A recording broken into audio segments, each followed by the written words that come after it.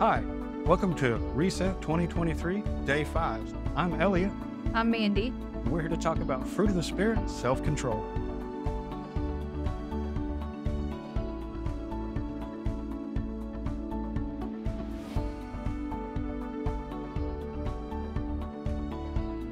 Hey, honey, you want a chip? Ooh, I'd love a chip. These are my favorite. Oh, yeah.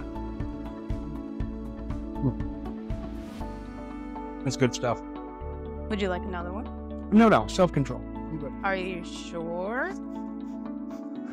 I'm fine. Fine. All right, I'm just going to place them right here. All right, that's fine. Good.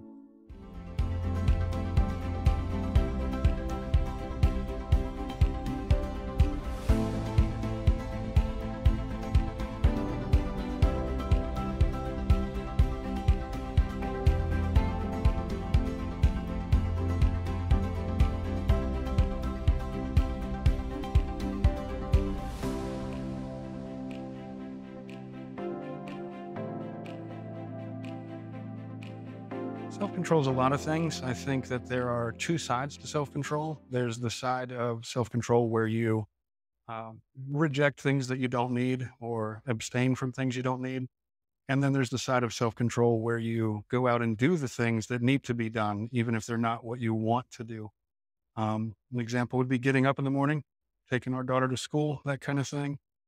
Going to work, that kind of thing. Studying for a class, that's a big one. Food. Eating the right food, that's more of the doing the right, letting the right things in. And then the studying and that kind of thing is doing the things that are needed to be done. So, honey, what's your favorite scripture on self-control?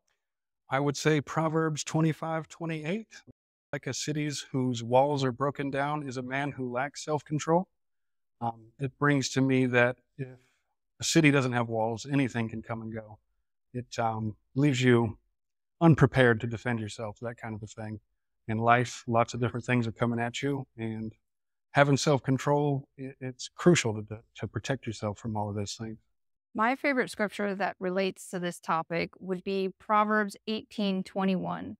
Death and life are in the power of the tongue, and they that love it shall eat the fruit thereof. It's really important to practice self-control with our words and the things that we say to one another. And that is something that I personally have to work on in my life and make sure that I am saying the right words. And sometimes, though, that leads me to not say anything, but sometimes that might be better. Another scripture that I really like is 2 Timothy 1:7. God gave us a spirit, not of fear, but of power and love and a sound mind. Another translation to that would be self-control, which is crucial for this fruit of the Spirit. So what is self-control to you, honey? Well, self-control is when you're being tested. If there's not some kind of test or some kind of adversity, then it's not really self-control. Self-control comes into play when you have a choice to make, and there's always a choice to make, especially when it comes to self-control.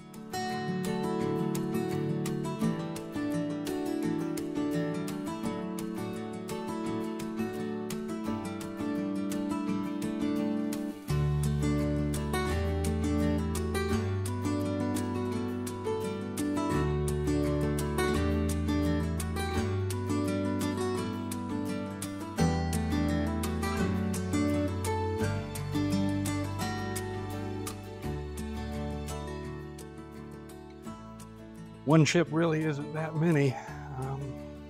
Smelling really good. Okay, honey, you can do it. You can do it. I just love the chips. You can do it, honey. Oh, those are the chips.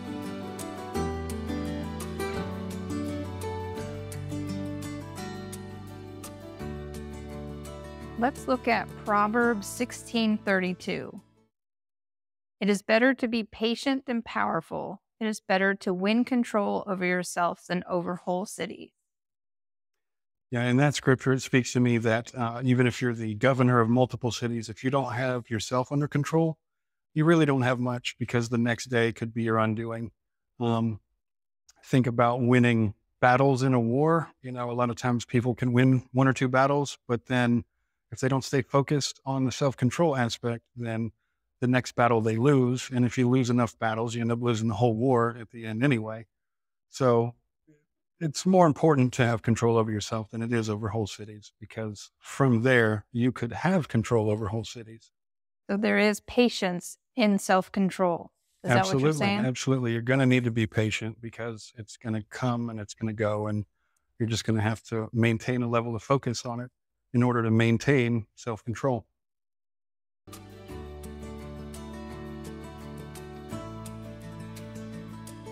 Okay, just two. Two is good, right? I don't know, honey. I'll stop at 2. I'm good. Go ahead. What were we saying? All right, one more. One more is 3, which is completely within my limit. Are you sure? Are you sure you're going to stop at 3? Don't do it. I've been doing good. Stop at 3. I'm good.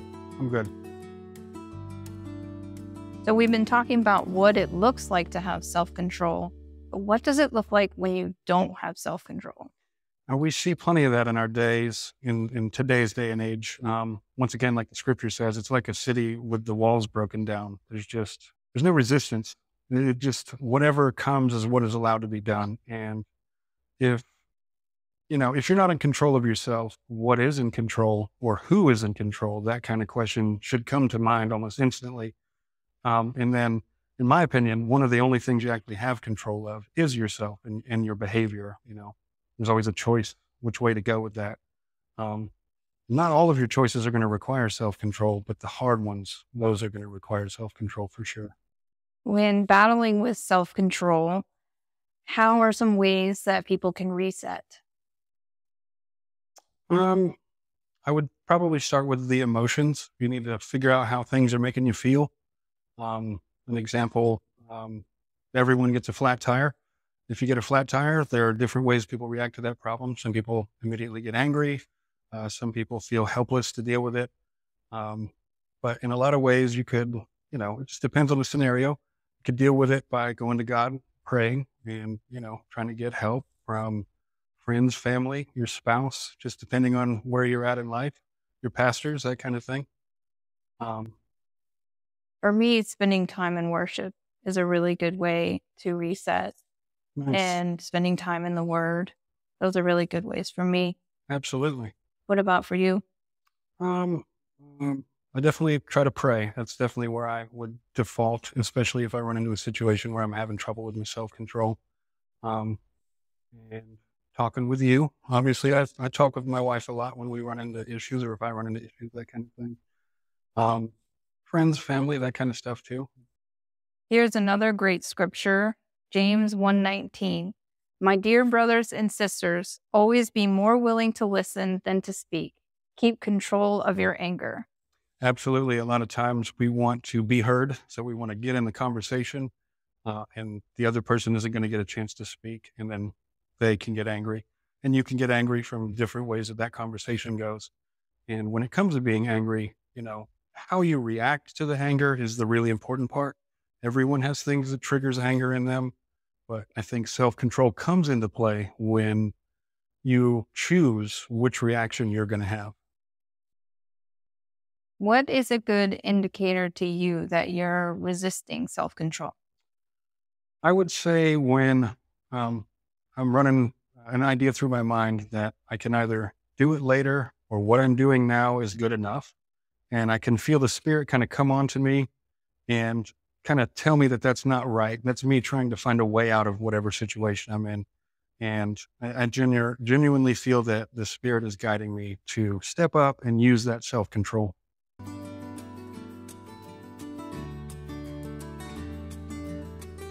Today we have an assignment for you.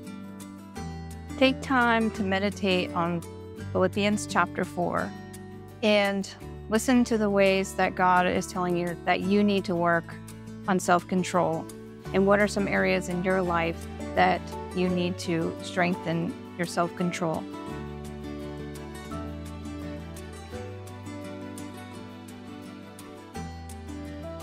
All right, now we're going to take the time to go ahead and pray.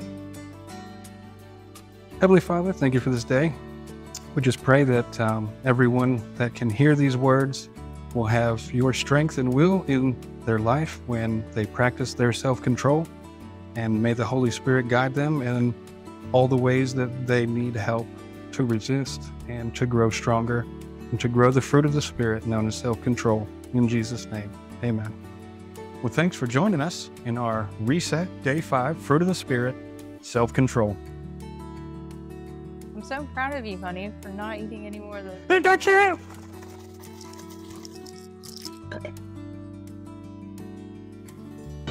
Self-control is just controlling myself. It's listening to my heart and doing what is smart. Self-control is the very best way to go.